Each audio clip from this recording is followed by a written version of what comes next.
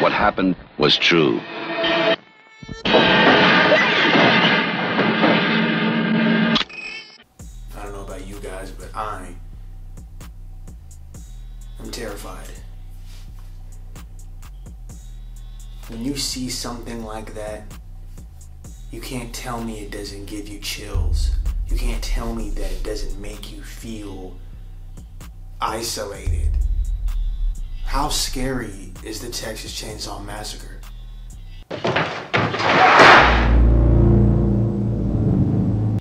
I think this is, if not mistaken, this is one of the first films that has the moniker based on a true story. And just going off of that alone made this film incredibly spooky. We have to start off with atmosphere. With the Texas Chainsaw Massacre and its atmosphere, it has to be said that the location that they picked for this is very open and abandoned. It gives you that abandoned feel. This huge house in the middle of this large landscape with damn near nothing in sight is insane.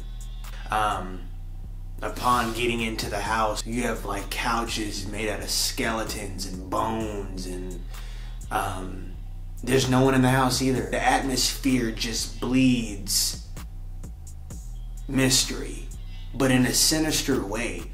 But you know someone lives there. We're not even talking about the sliding door that slides open. You're wondering what's back there. You don't know. It's creepy. Atmosphere for this movie is bar none. Compared to any horror movie I've watched in my lifetime, this movie's probably in the top 5 ever of atmosphere. With Leatherface, the costume is eerie in itself because this is being worn by this hulking on the spectrum character, and he's big, wide, strong. He's a brute, you know what I mean? And he wears a mask of skin from victims. He wears the face of victims on his face. First of its kind. You've never seen nothing like that. Like, you can't tell me that isn't freaky. How is it not freaky? You don't expect to see this. You don't expect to see this in the setting that it's in, which makes this movie insane.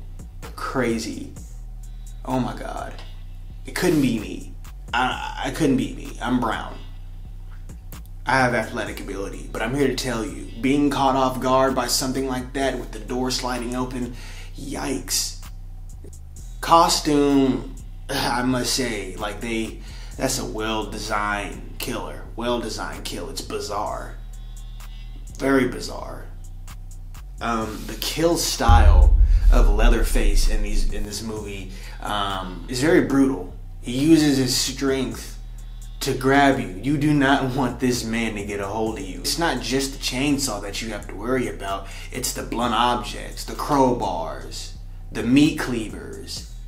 You know what I mean? And just being grabbed by this dude. Even when you look to the future and look at the reboots and the more modern incarnations of the Texas Chainsaw Massacre, this guy is hella strong. The chainsaw in itself is crazy. Watching this dude run around with this chainsaw, he'll cut at anything. It doesn't matter, head, necks, stomach, arm, cutting off anything.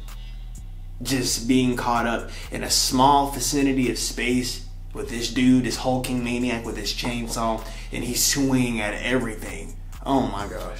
His kill style is, oh Lord. Oh my gosh. Last but not least, we have to discuss the speed of this dude. He's not a Walker. He's not a Michael Myers. He's not a Freddy Krueger. He's not a Jason. This guy runs. He'll run after you. He's already big, and he's already strong, and he's already on that spectrum Once he sees that, sees the victim, he's got to pounce. And he's going to run, jog, jump over stuff. That's a recipe for disaster. And on top of that, the dude's not overweight. He's not overweight. He's not obese or anything. This is just who he is. He's just a solid dude. And he's able to run. That even check the ending out to the original movie. Watching him run down the highway. Broad daylight. Broad daylight running with that chainsaw. You would think you have a chainsaw, it would slow you down. No, he is full speed ahead. I have to talk about the iconic ending of this movie. The fact that, especially in theaters, man, when it came out, I wasn't alive, but I'm going off of what I've heard. As the credits hit the screen, as he's swinging around his chainsaw in frustration, there's no music once the credits hit the screen. It's abrupt. There's no music. It's just silence. There's just silence. That's eerie.